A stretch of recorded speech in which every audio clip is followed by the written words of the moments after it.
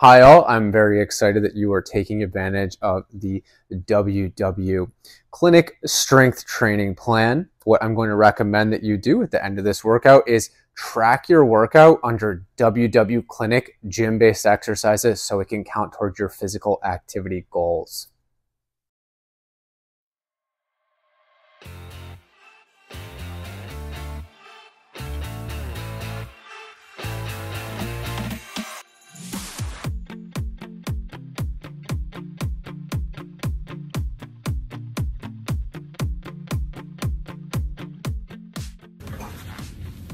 Hi everyone, I am Justin, the fitness director for Weight Watchers Clinic, and I'm going to walk you through this second gym-based routine today.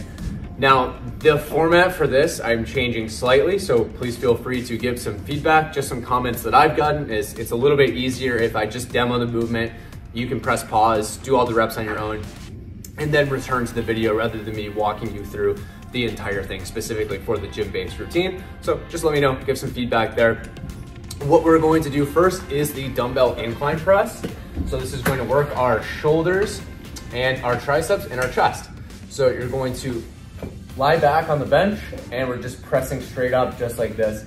So this bench, you can have anywhere in between. This is probably a little bit of a lower incline, but you might be able to bring it up one level. So do your 1, 2, or 3 sets and then come back to the video when you're ready for the next exercise.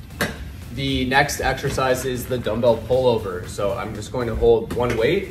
I'm going to be on the bench. We're going to lie back. You can put your feet up on the bench if you'd like. That helps to keep your low back on the bench, or you keep your feet down. Either is fine. So we're gonna press up right here. This is our end point.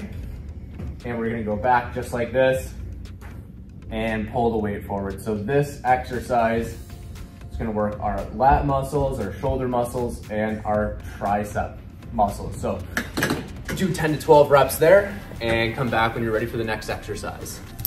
The next exercise is the standing cable row. So you might have a cable attachment at your gym.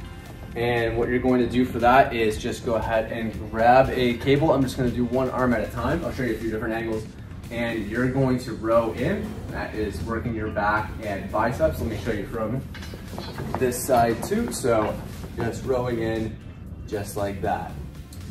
So you will do 10 to 12 of those and come back when you're ready for the next one.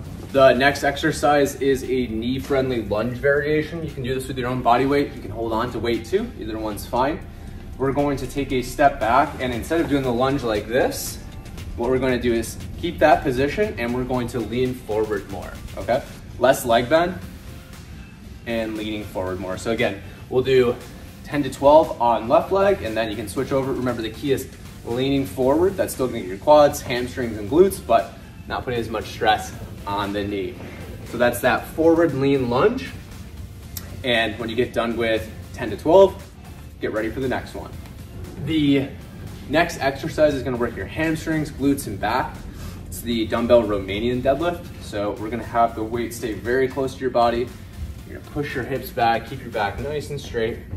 At the top, you're gonna squeeze your butt. So try not to go into extension like that. And when you go down, try not to be flexed like that. So try to keep your back nice and straight. So we will go 10 reps there. And we have one more exercise left to finish, and it's a core exercise. The last exercise, you can do this on a bench, you can do this on the floor, but it is the dead bug with a weight. So I'm gonna just lie back on this bench. I'm gonna hold the weight right here. I'm gonna let it go back just slightly, then the legs go up to 90 degrees, and out one leg at a time. And when you do this, try your hardest to keep your low back pushed onto the floor.